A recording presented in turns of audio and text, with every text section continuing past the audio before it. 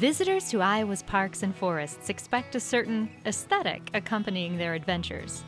They might be looking for exposed bedrock or rolling bluffs, but the #1 expectation is trees with pervasive green leaves. Iowa may not have mountains or oceans, but our recreational areas are packed with trees. Well, that is, they currently are packed with trees. Right now, we are standing at the northeast part of Backbone Park, where Backbone State Forest lies. And we're looking at some of the larger, more mature vines of Oriental bittersweet. This is what happens when it goes unmanaged. It's vined all the way up to the top of the tree. It's shaded out the canopy. There's no lateral branches left in this tree. They're technically dead. Everything as you look through this forest, I would say about 60–70% of these trees are dead or near dead. As a forest health program leader, I was brought up here a couple years ago and asked, what would I do with this massive stand of woods? And the answer was simple, but the public won't like it. I'd clear cut it.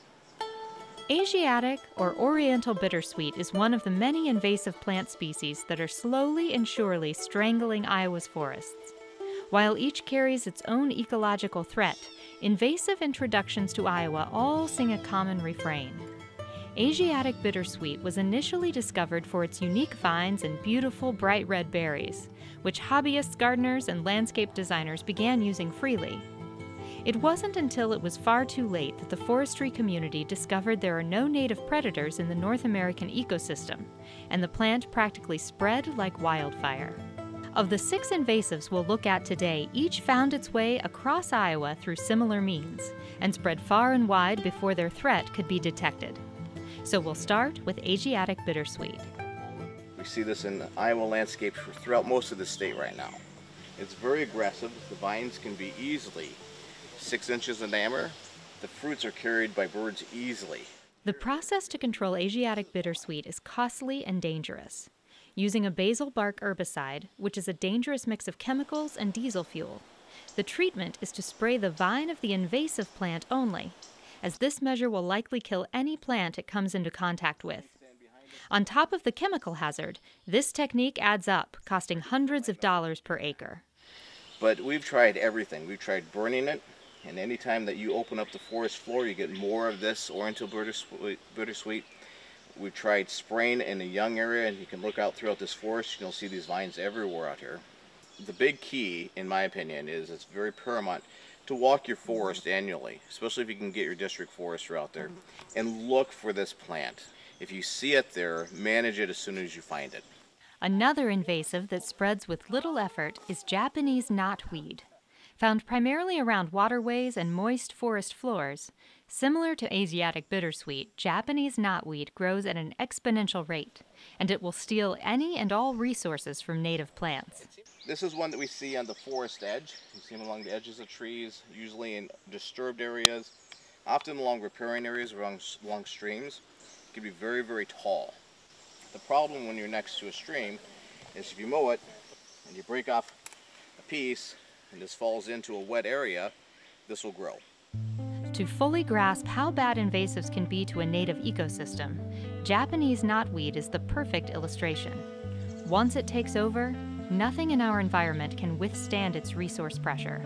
If you look at how dense this is, and imagine if you're a tree seedling trying to grow underneath there, it can't at this point. It's just too shaded out.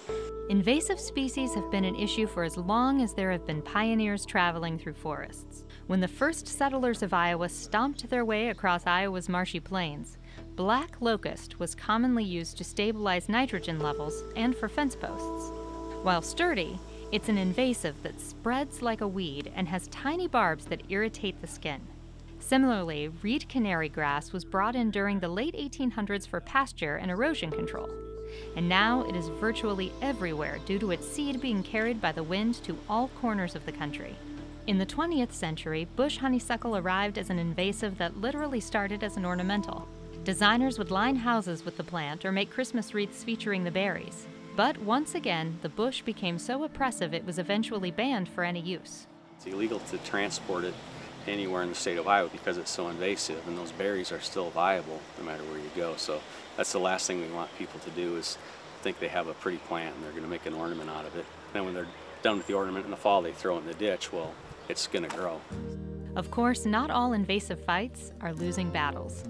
Garlic mustard was once pervasive in Backbone, and in 2005, the DNR secured grant money to test using one of conservationalists' most powerful tools in a hope to restore the natural forest floor. So we started with all the typical techniques to control it. We started out with hand pulling it and bagging it up. We started out with spraying it with glyphosate. And then we started out with burning it.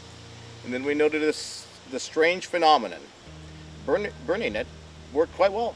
The other thing that we found though from the burning is when you look back in here, you'll see the ferns came back, jack in the pulpit, all the native forbs and flowers, everything came back that we hadn't seen in this forest for quite some time because it was just this carpet of garlic mustard that is now gone.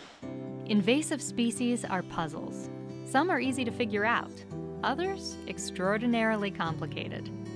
While difficult invasives such as Asiatic bittersweet or Japanese knotweed can be managed, once they get out of control, see straight down the trail a little bit, strangling that tree? Reining them back in takes time, money, and intensive labor. Resources the Iowa DNR is always judicious with.